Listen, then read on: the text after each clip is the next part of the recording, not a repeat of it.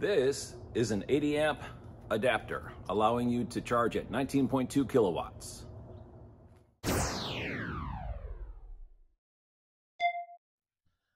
We had this unit installed when we purchased our Tesla 2019 Model 3 long range, and it's wired directly into the breaker on a 60 amp circuit, providing 48 amps of throughput at 11.5, 11.6 kilowatt throughput rate. So in order to upgrade it, and this unit is a Gen 2 unit, which can do 80 amps, we would have to do two things.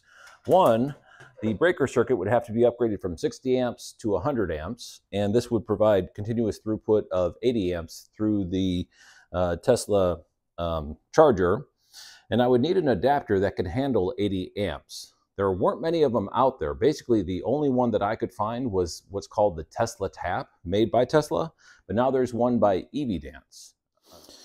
Okay, this is what it looks like. It's a pretty small box, which is nice because adapters can get pretty bulky, and we got instructions on the back. It's a pretty self-explanatory build for the adapter. It's model J1772 with a throughput of 80 amps.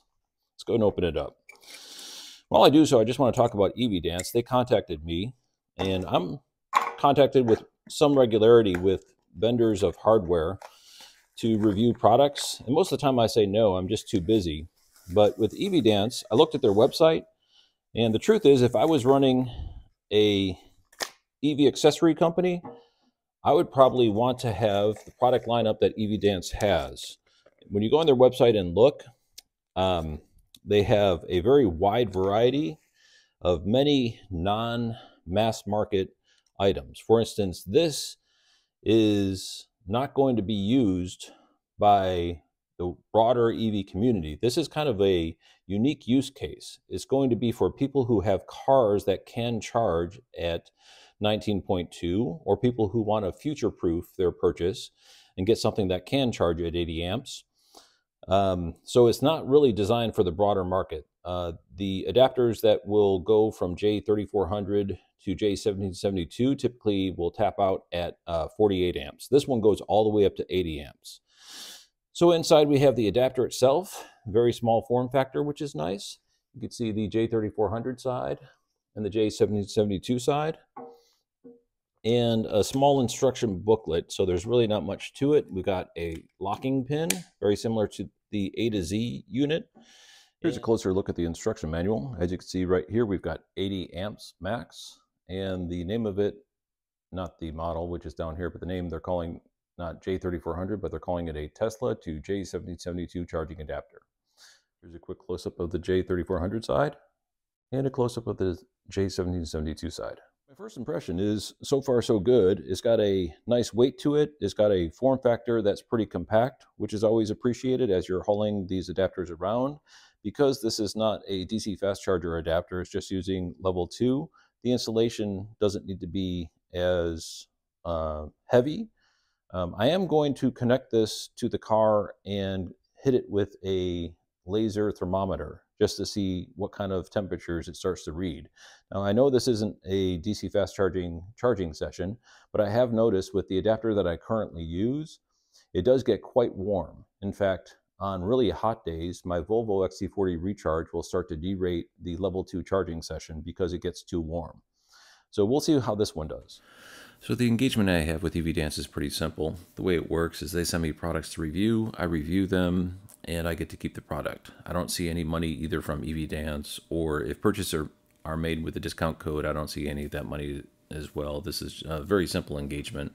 And I think you'll see that this channel's focus is not designed for me to earn money for my household. I'm just doing YouTube videos because electric vehicles are a passion of mine, and I'm basically doing all this research on my own anyway, so creating the video is very light work for me, and sharing with the community, giving back a little bit, and really that's all there is to this. And EVDance is a company that I consider to be in line with what I would enjoy the products of, and also I would assume other people might as well. So really that's the reason I'm making these videos.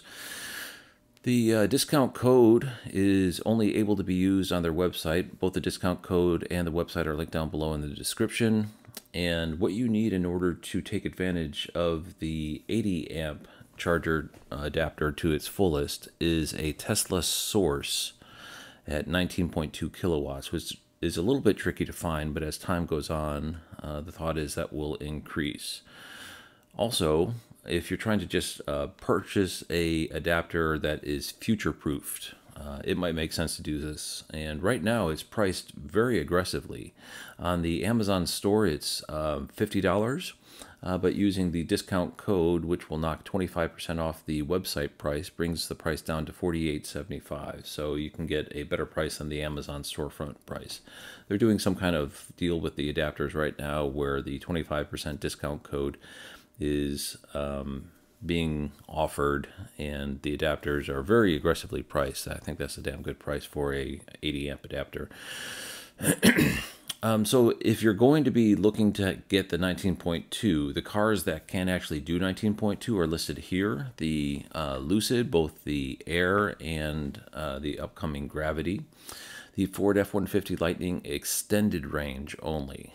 And Lotus, the company owned by Geely, the Chinese car company. And basically all General Motors Ultium cars have the option to include a 19.2. I drive a Cadillac LYRIQ 2023 debut edition, and it has the 19.2 onboard charger. And there was some debate back and forth whether or not the Cadillac LYRIQ had the 19.2 just because GM at the time was making Hummers, and the Hummer had a 19.2 and they just had extra parts and they didn't have the lower 11.5 kilowatt charger available, so they just threw it on board, or if they were trying to upgrade the features. And I personally think it's the latter, because the LYRIQ has just a ton of upgraded features. The LYRIQ Debut Edition has a ton of upgraded features in it. So that's my personal opinion of why it's there. But regardless, it does have the 19.2, and all I have to do is upgrade my home's EV charger circuit to 100 amps, and I'll be able to do that. So once again, the discount code and the company website is listed down below in the description. Okay, enough talking. Let's go ahead and do some electric vehicle charging.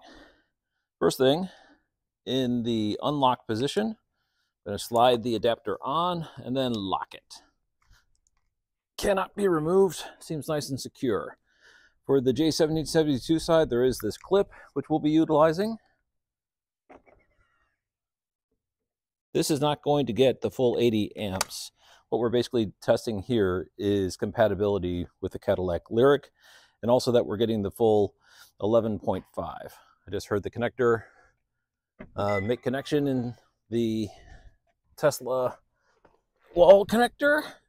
Let's take a look inside the Cadillac LYRIQ, which is a little bit difficult to estimate how much energy is actually passing through, because they don't have a very clean representation of kilowatts being received. What they have is a little charging graph that you can estimate from, but there is a kilowatt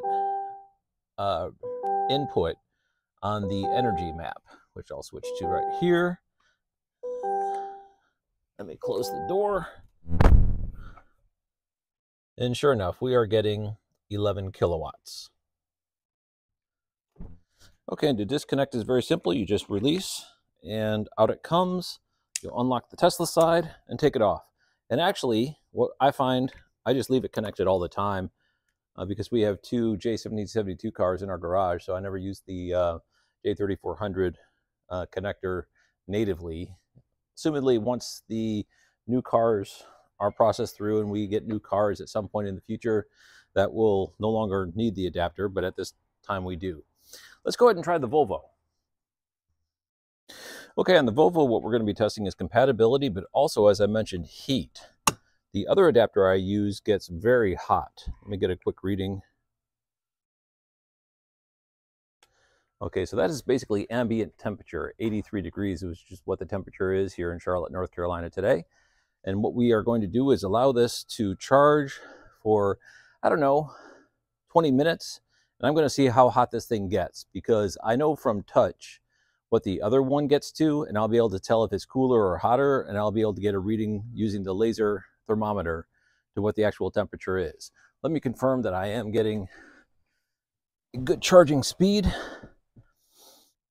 Okay, you can see right here that my amperage setting is set to 48 amps, but I'm still only getting 46, which is a little concerning, but not too much. Anything over 45 I would consider to be a success.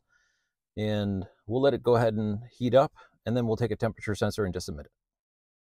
Okay, it's been about 20 minutes, and there is no sense of heat on this adapter whatsoever. I'll take a reading in a second, but with the other adapter, it becomes almost too hot to touch around this time, and I'm still getting 46 amps in, but maybe because this one's rated for 80 amps, there's more insulation or something, I don't know, but there is no sense of heat whatsoever. Let's go ahead and get a temperature reading. Basically the same temperature, which is the outside ambient air. That is pretty good. EVDance 80 amp adapter. I hope you enjoyed this video. Thank you very much for watching.